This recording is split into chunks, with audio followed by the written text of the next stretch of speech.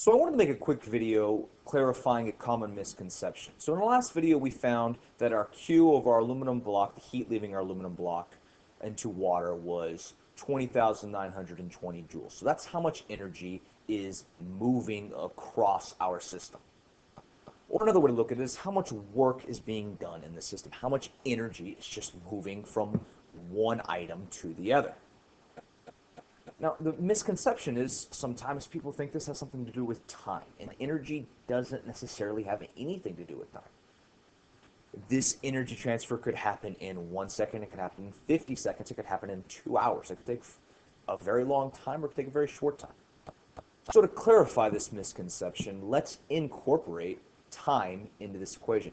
Let's add to this problem. Let's say, what is the rate of, and actually, let me pick a brighter color just to make it easier to read. But what is the rate of energy transfer,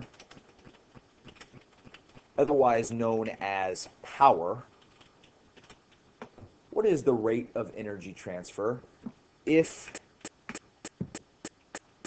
the time it took for the energy transfer to occur is 10 seconds? So pretty straightforward. We're looking for power, which is just energy over time. That's what rate of energy transfer means. So our formula for power is, we could say, work over time, which of course work is the same thing as saying energy, so we could say the energy transfer over time. And in this case, we are measuring energy using Q. So we'll just say Q over time. This is the same thing. So to solve for this, we just plug in our numbers that we got here, which is, well, Q is 20,920 joules. And then time, let's go ahead and pick the right color here. Time is just 10 seconds.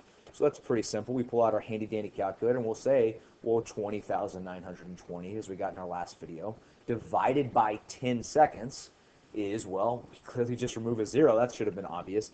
Is just 2,092 joules per second. Or, of course, we could have said power equals 2,092 watts.